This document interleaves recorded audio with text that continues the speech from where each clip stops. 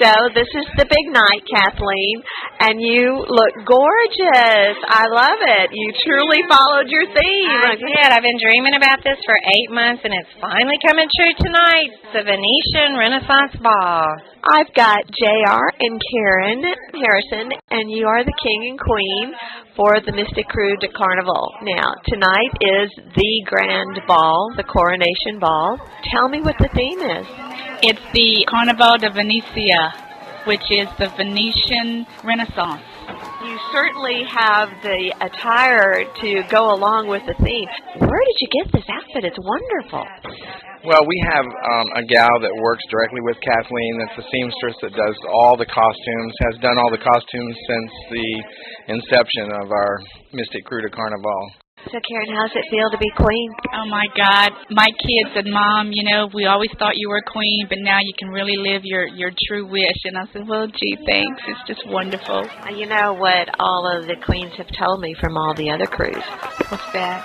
Once a queen, always a queen. Well, thank you. I feel like one tonight. What's your most thrilling thing of being the king? Well, I just like all the attention.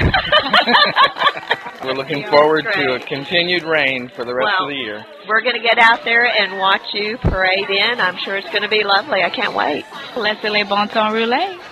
His Royal Majesty, the third King of Mystic Krewe du Carnaval, Mr. J.R. Ewing Harrison.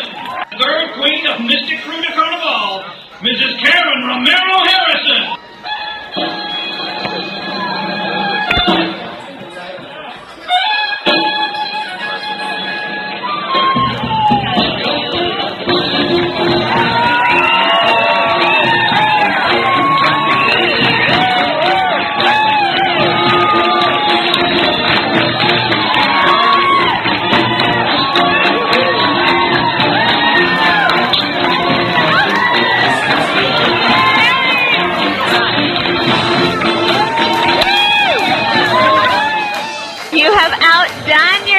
This was great! Thank you. I'm so excited. Oh, my God. I'm on cloud nine. I can't believe the gondolas coming down the middle of the aisle. That was fabulous. Thank you. It was a true royal Renaissance ball. It really is. And like he said, this is just the beginning.